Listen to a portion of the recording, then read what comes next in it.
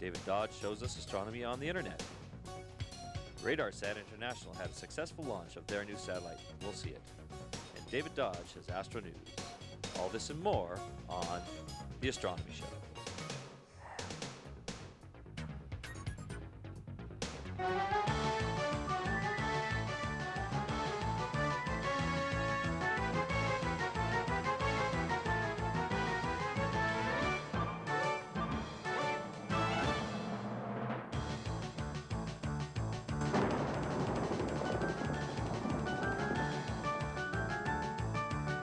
Welcome to the November edition of the Astronomy Show.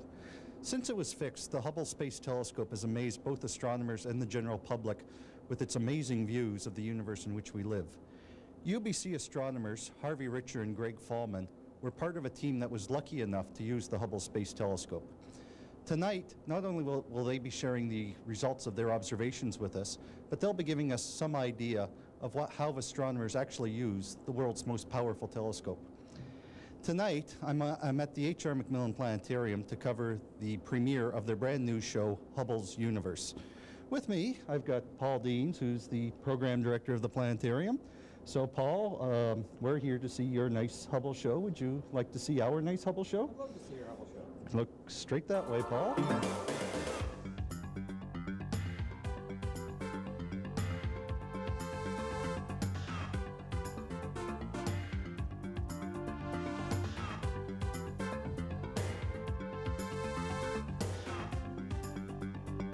I think one of the most important problems that any thinking individual is concerned with is the age of the universe. I mean, how long has the universe been here? We thought we used to know the answer to that, but in the last few years we've become a little bit less sure of what this answer is. There's been two good age determinations of the universe, and unfortunately they do not agree. One of them, which is a project actually done with the Hubble Space Telescope itself, indicates that the age of the Earth is about 8 billion years. Another project, which Greg Fallman and I have been involved with over the last dozen years or so, is to age date the oldest objects in the universe that we can find, things called globular star clusters. These things turn out to be somewhere between 14 and 16 billion years old. So the two estimates disagree by almost a factor of 2. It's quite ironic that the Hubble Space Telescope is going to be involved in both sets of measurements. We will see whether or not this conflict can be resolved through observations of the globular star cluster M4. We'll be looking for some of the very oldest stars in this star cluster, the white dwarfs. The white dwarfs will provide an age which is independent of the two other age determinations which I just mentioned. A white dwarf is the end product of evolution of a normal star like the Sun. It's basically the burnt-out core of a star like the Sun. And we think we understand the physics of white dwarfs very well. They cool at a very predictable rate. So how cool a white dwarf is basically a clock. And we can try and read that clock, and that'll give us an estimate of the age of the universe. The Hubble Space Telescope is the ideal instrument for doing this particular problem, looking at the white dwarfs. These stars are extremely faint, and they are found mostly right in the centers of these globular star clusters, surrounded by lots and lots of other stars. The big advantage of the Hubble Space Telescope is its ability to resolve very tiny images. We can see details in these star clusters that we cannot possibly see from the ground.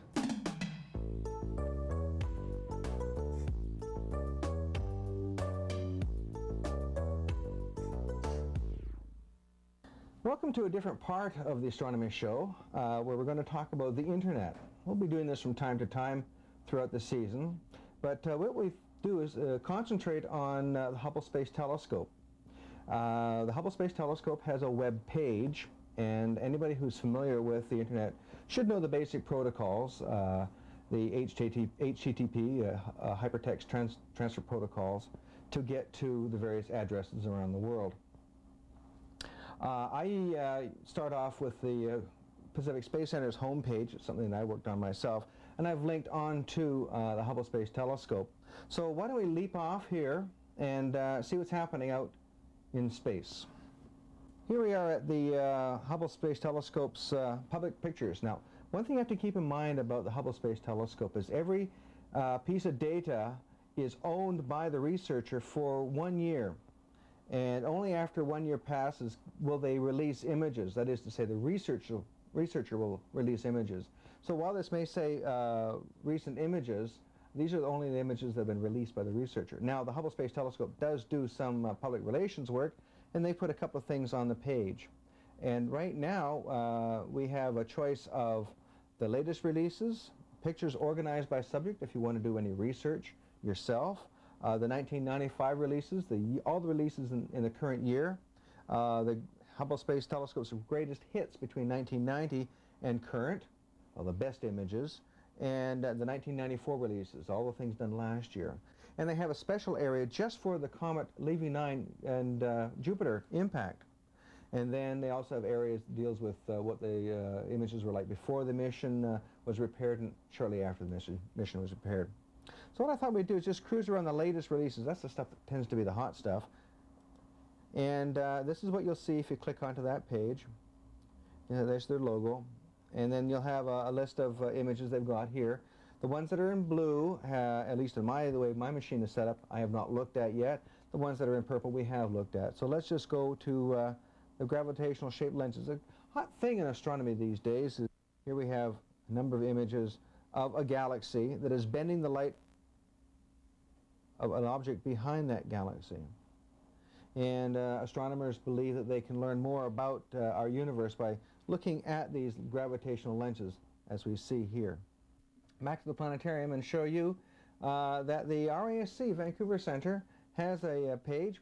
I maintain it here at the planetarium's homepage, which, by the way, if you're keeping notes, is http://pacific-space-center, spelled the Canadian way, .bc.ca. Once you get there, scroll down the menu and you'll come to Societies. You click that one, you'll get to the Vancouver Centre of the Royal Astronomical Society, which gives a rundown of what's happening for the 2 months in question, October and November. And thanks to the editors of NOVA, Ken Nelson et al., they update their information to me and I pass it along to the world. We also can connect to other centers. We have centers that are on the web, astronomy on the internet. We can talk to observatories around the world. We can actually use telescopes around the world, all by computer. So until next time, I'm David Dodge. Don't forget our internet address at pacificspacecenter.bc.ca. See you then.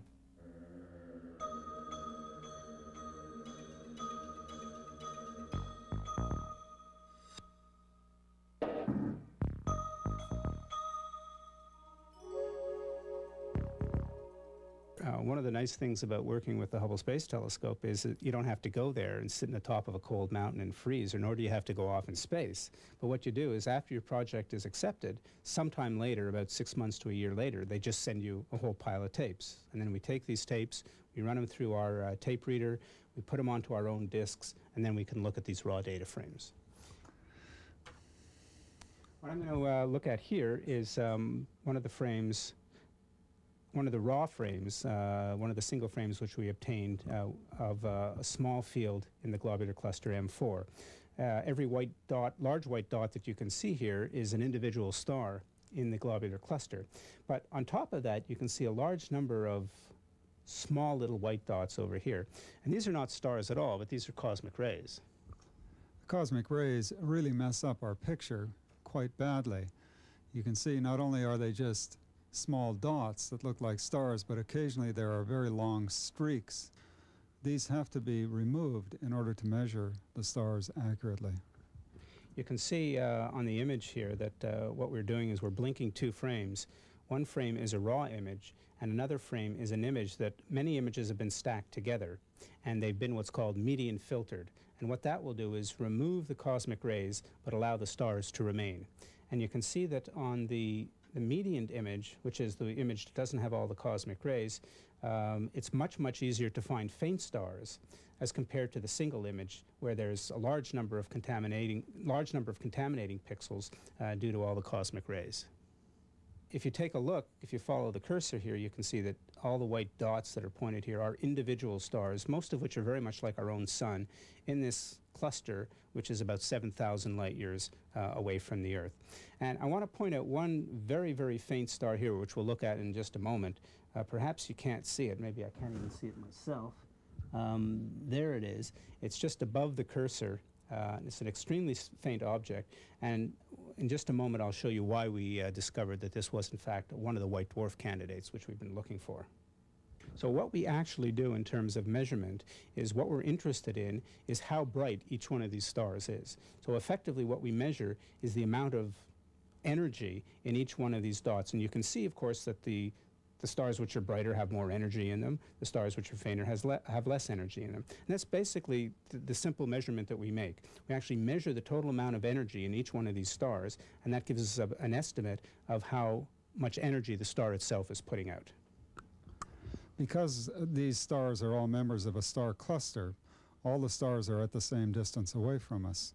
This means that we can measure the relative energy output of the stars themselves by comparing the apparent brightness that we see on this image. This is one of the big advantages of observing with star clusters.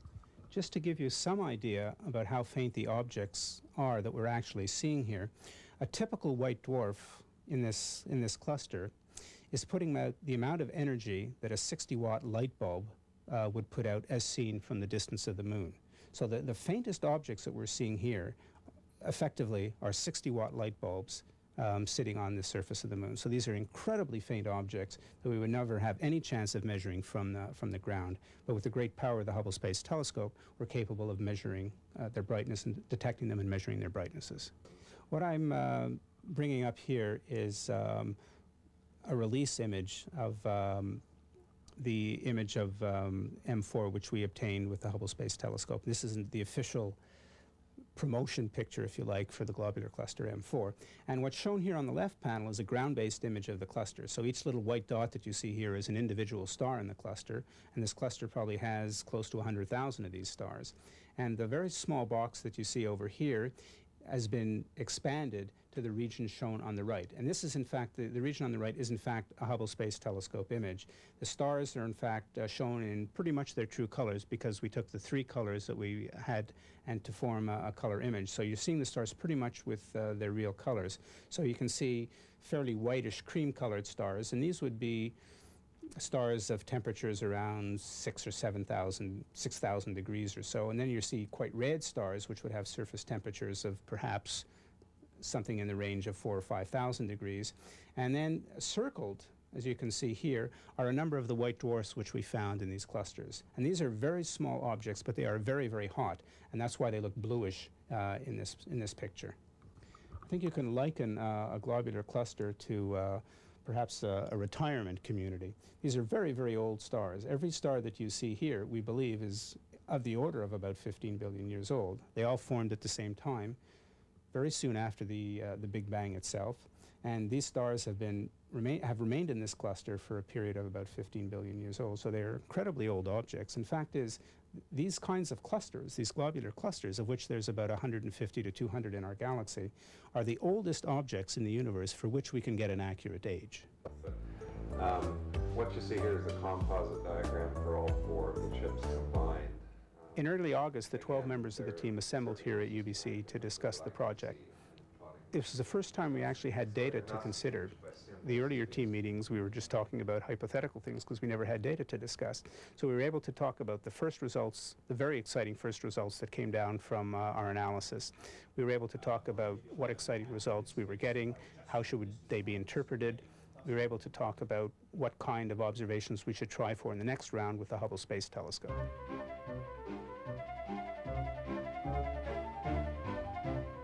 Welcome to Astro News on the Astronomy Show. I'm David Dodge. And as usual, we'll start off with the phases of the moon. For this month, the full moon will be on the 7th, the last quarter will be on the 15th, the new moon on the 22nd, and first quarter is on the 28th.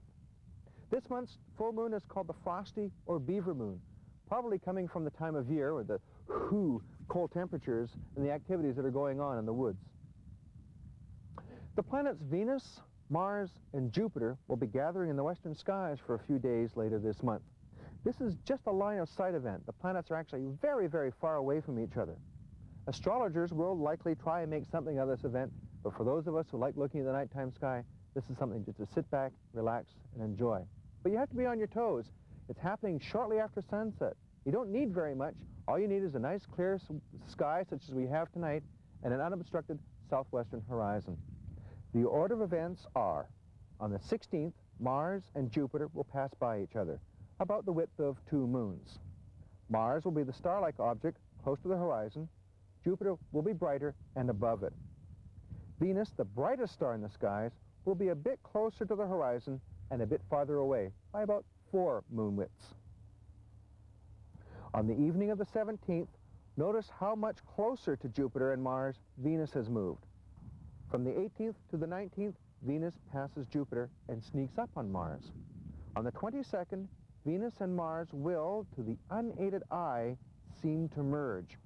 Only optical aids, such as a pair of binoculars, will show the small gap of space between the two. And to cap it off, on the evening of the 24th, the moon passes by the trio. On the evening of the 18th, the Leonid meteor shower peaks. Astronomers are starting to pay more attention to this meteor shower as the end of the 90s approaches. Historical archives show that every 33 years, and the last time was in 1966, the Earth passes through the central portion of the Leonid meteor stream, rubble left over from the passage of a comet. And for a few hours, there are quite literally thousands of meteors streaking across the skies. It's over before you know it, and as there's always uncertainties about meteor showers and the comets that spawn them, astronomers, mostly amateur astronomers, are keeping a vigil in the sky every November. This will be a sight that no one would want to miss. Saturn is the bright star to the south or southeast these evenings. Well, it's not particularly bright, but through a telescope, it's always a crowd pleaser. On the evening of the 19th, its ring plane passes across the sun. What this means is that for the next few months, when we look at Saturn through a telescope, we will see the unilluminated underside of the rings. This happens only once every 15 years or so. There's always something happening in the heavens these days.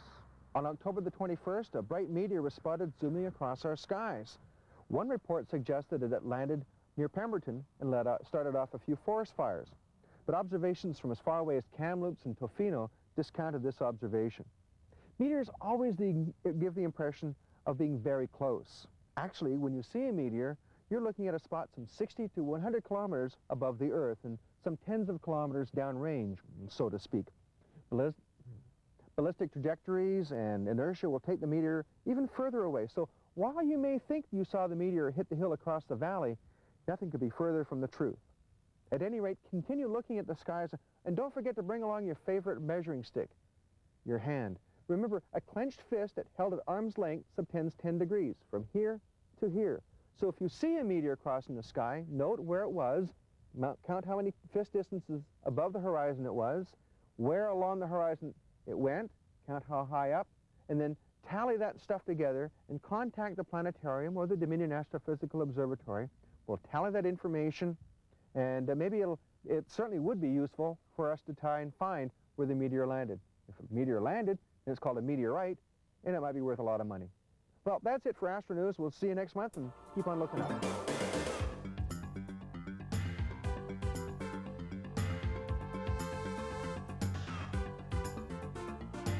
We've seen what the raw data look like. Now we've also seen what the processed data look like, what the frames look like after a certain amount of processing. But the main point, of course, is what are the scientific results that came out of this detailed analysis?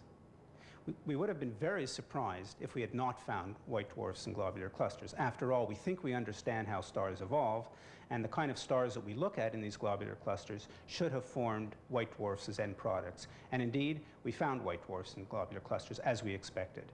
We thought that we would find of order of 100, and we actually found somewhat less than that, but it's certainly within the uncertainties in both the observations and in the theory.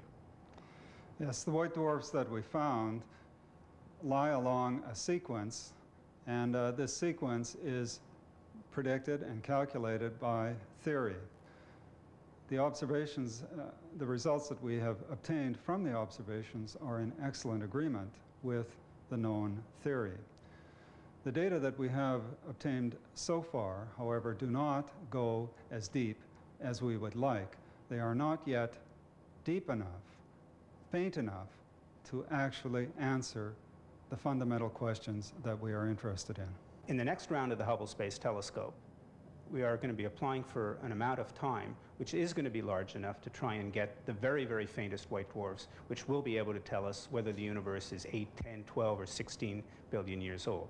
This is a very, very ambitious project. We're going to be asking for about 3% of all the time available with the Hubble Space Telescope in that particular cycle, which lasts about a year. So for about a week, somewhere a week to 10 days, we're going to be exposing on one particular field in a globular cluster to try and get the extremely faint white dwarfs, which will actually tell us whether the universe is 8, 10, or perhaps even as old as 14 to 16 billion years old. The end result of the efforts with the observations and the data analysis is a paper which was published in September 1995 in the Astrophysical Journal Letters. I want to stress that at the end of all of this, we will be able to make a firm statement about the age of the universe. Surely this is one of the most intellectually rewarding statements that one can make. People have been worried about this, thinking about this, since man began to look at the stars. And hopefully, within the next few years, we may indeed be able to provide an answer to that question.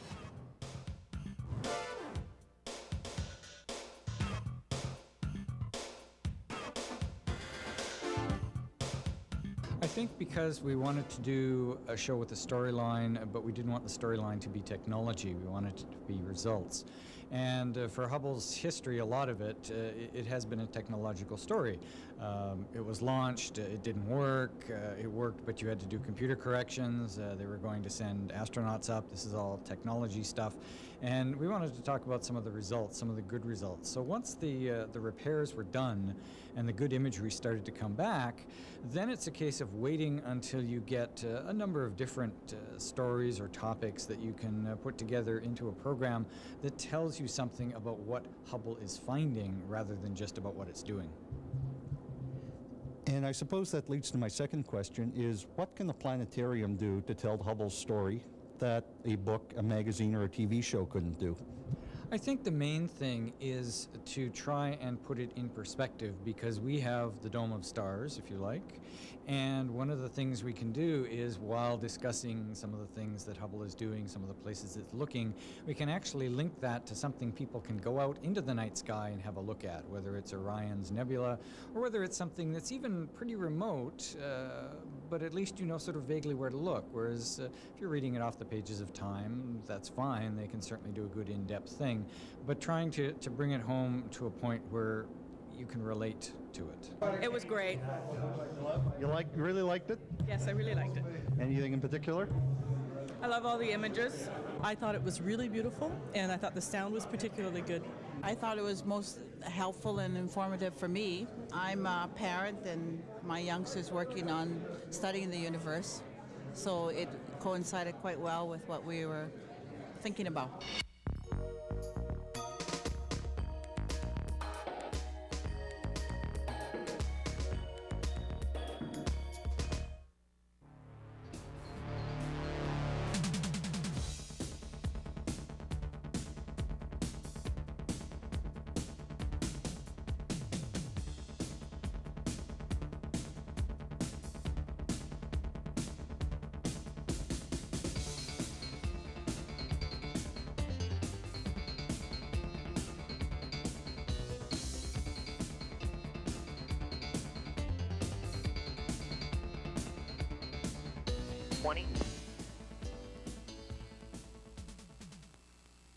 Water systems are on. 14, 13, 12, 11, 10.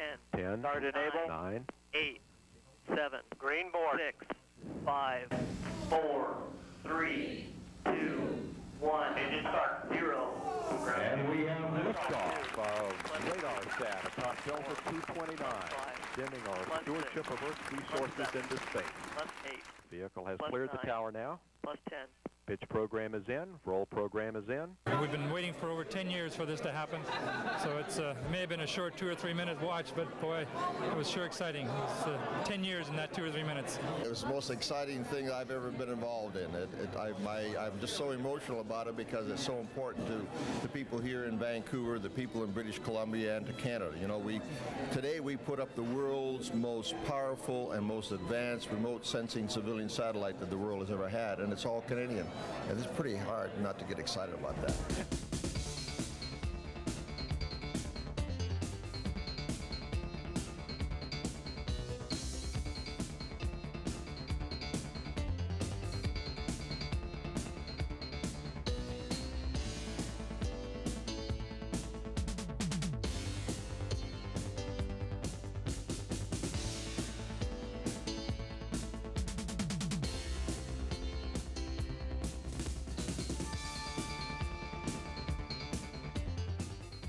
to RADARSAT. Let it be.